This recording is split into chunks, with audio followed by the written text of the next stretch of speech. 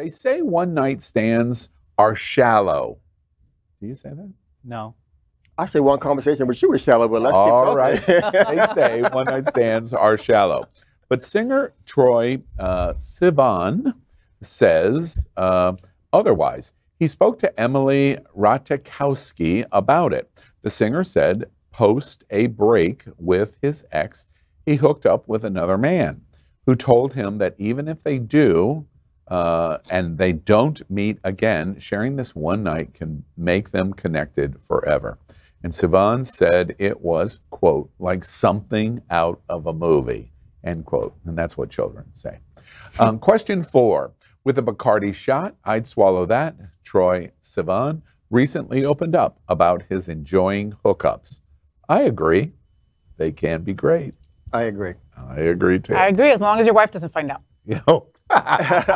And to Al, to your question. I won't tell her. No, they are not shallow, because the thing is, a hookup could be affirming, a dance could be affirming, so you're getting something out of it that you're looking for. So I liked how the conversation went to expanding it to that dance floor, to that hug, to that walking in a coffee shop and you see someone and getting that moment. So if it's on Grindr and you're getting your needs met and you're fulfilling that affirming moment of being loved and being touched, hell yeah. You know, it's interesting to me because the negative reaction that he may get, in my opinion, is an implementation of homophobia. Absolutely. Because at the end of the day, I was president of the major fraternity at the University of Central Florida, Sigma Chi. And in my fraternity, and this was in the 1980s, there was nothing that all of my fraternity brothers wanted more than the hookup. They would go to X or they Y. They would go to the dance club. They would go to the strip joint on South Orange Blossom Trail. That's all they were hoping for, is the hookup. And nobody thought a thing about it. Then you put gay on it, and then it becomes homophobic.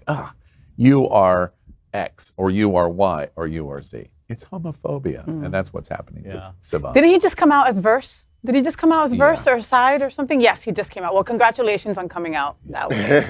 You know, I think hookups are important and they're necessary. And sometimes it's just a quick release. You don't have to know the name or the phone number. I don't need none of that. We both know why we're here. Let's get it done. And then thank you very much. Slap on the ass and get out. No, why would I need your name? I don't want your Facebook. I don't want none of that. I have put in people's clothes by the bathroom door. Here's everything folded. There's no need for you to come back into the room. Get your stuff and go. And it's fine. We both knew what we needed when you got there. And we say thank you. And we say thank you. Wait, we're all human. The great thing about it is that you never have to see them again if you don't want to. Yeah.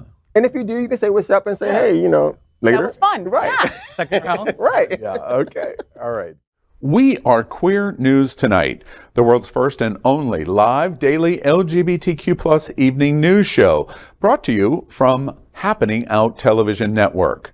We operate in the same model of PBS and NPR, but for the LGBTQ+ community. We educate, inform, and entertain by supporting the 10 pillars of our LGBTQ+ community, with more than 100,000 a week watching us on Roku, Apple Television, and other channels. To keep the story going, we accept donations with 100% transparency. Stay updated and live authentically with Queer News Tonight.